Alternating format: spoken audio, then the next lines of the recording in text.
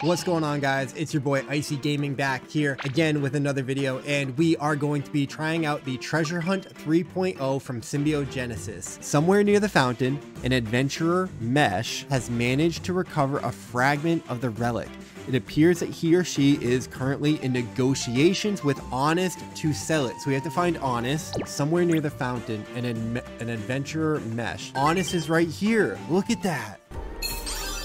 Let's go, baby! Bro, look at that box. It is beautiful. This is like the box from Pulp Fiction. Like, what's inside? The NFT was successfully registered in the wallet. After a while, you'll be able to check the items on your OpenSea collections. A chip-like relic that holds 50 megabytes of memories within it. The Seeker Society defines the memory capacity as equivalent to 50 membership points. Membership points can be used in the allow list. Something glistens on the roof, a well behind where they stand.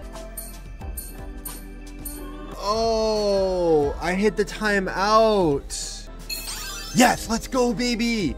You found treasure. With the disaster response team calling for evacuation, those two were lost in love underneath. Under their feet, something shines. A small hut near the livestock farm. Atop the roof, a pink-haired livestock farmer embraces the sun.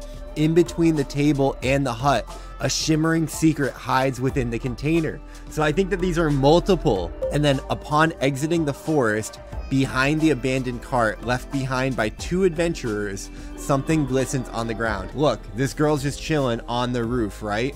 And you can kind of see a little bit of her pink hair. In between the table and the hut, a shimmering secret hides. 2 clicks left. No, dude, this is so hard. Yes! Oh my god! I really thought that I was gonna run out of clicks and not find it. So we want to look up like the disaster relief team, and then under their feet, something shines. Oh, whoa, whoa, whoa, whoa. Wait. Yo, I think I found it. Bro, I found it. Yo, check this out. Bolt is a disaster response unit, so it's gonna be under their feet. Let's see if we can get it in the first few clicks. Oh my goodness. Okay. All right, we found the 4th relic.